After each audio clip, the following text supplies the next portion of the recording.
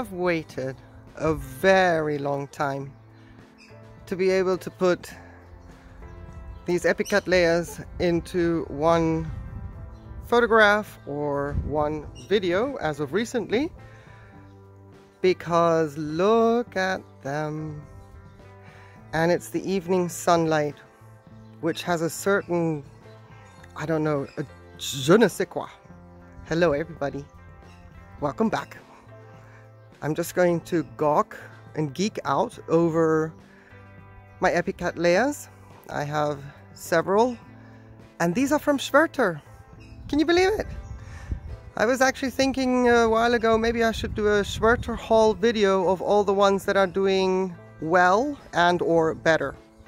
But anyway, look at them. Now I'm going to try and do this as carefully as I can. Maybe I'll just put in close-up of the pictures, because it seems like the further I am away from the subject, the less distortion I get. And that spike of the Epidendrum multiforme crossed with Capricornu is on the tallest cane I have ever grown. Did I just say they were all EPICattleyas? Scratch that. The first two are EPICattleyas. And the first one down here, you can see on both of them, they have René Marquez in them. So these are René Marquez crosses, and the one in the front, get out of the sun after I've just said how gorgeous the sunlight is in the evenings. The front one is actually the René Marquez crossed with Brassavola digbyana. Isn't that incredible? I couldn't grow a René Marquez.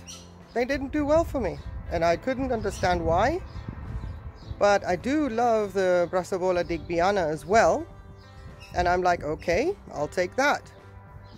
And apart from the fact that the René Marquez does not have a frilly lip, it is a René Marquez, in my opinion. That frilly lip is clearly the digbyana trait. But other than that, it has the lime green, the gorgeousness of a René Marquez. It did not get the fragrance from the digbyana, so that didn't work well, did it? But it has that gorgeous, gorgeous contrast of colors, just like the René Marquez. So I am very glad that I waited long enough to see these blooms. Now I don't have to keep going after a René Marquez. And behind it is a EPICattleya, which is the cross of the René Marquez with Dimeranda emarginata. Yeah, it's a mouthful. Sounds like some kind of a delicious pasta dish that should be cooking on my stove. No fragrance either. But the first blooming, I'm going to put a picture in of my first blooms of this one last year. And they had not got this pink blush. And I only had like 2 blooms or something. These take forever to develop as a spike. I think this spike has been on the go since early February of 2020. And we are now at the end of May. Insane. They take forever.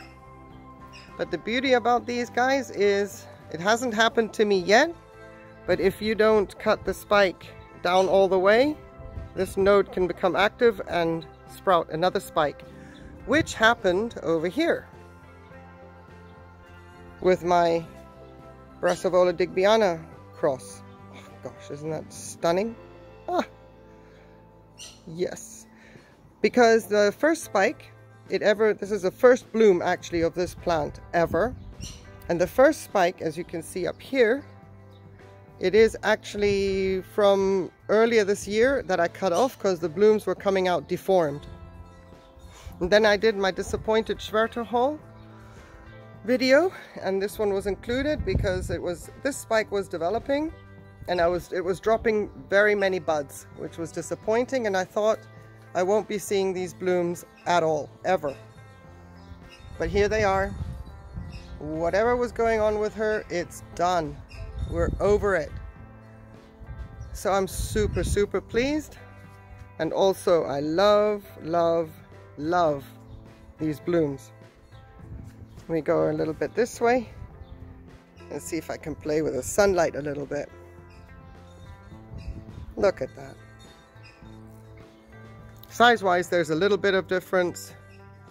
The Miranda Emarginata cross here is a little bit taller than the Brassavola digbyana version.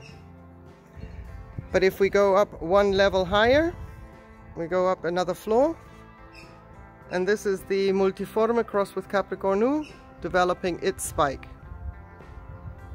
I have not actually ever grown a cane this long. This was last year's cane right here, and last year I had 2 growths that both matured and bloomed beautifully. Not the blooms I expected. I thought there would be like a little pink nose on white blooms like this, but they are green white, pale white. Does that even exist? Pale white? Oh well, somebody will let me know if pale white is a color. Anyway, they're pretty nonetheless, and it is a spike that now has to live in a separate location to where they used to live because of its monstrous height. I just have them in 100% leca, my preferred setup, and self-watering. And they grow, and now they're all blooming. So I wanted to get this video in quite quickly because I don't know how long Multiforme and Capricornu are going to take. It would have been lovely to have them all in one video, but I'm going to put this one out while I've got it and while the blooms are looking so fresh and wonderful. These are hot growers, and the hotter they can get it, the better. Lots and lots of light. When the leaves go pinkish, you're doing it right. Don't burn them. I have. Don't burn them, but let them go sort of a pink reddish hue and they'll do just fine. Right now, because of the blooms, I actually have them in a more shadier spot in my blooming alley so I can enjoy them every time I look out of the terrace door. So I hope you enjoyed this little interlude with some epidendrum crosses. I certainly appreciate you being here.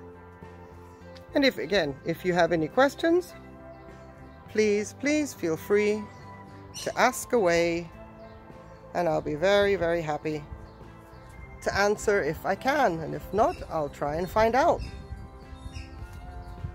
Take care, everybody. Thank you for being here. Bye.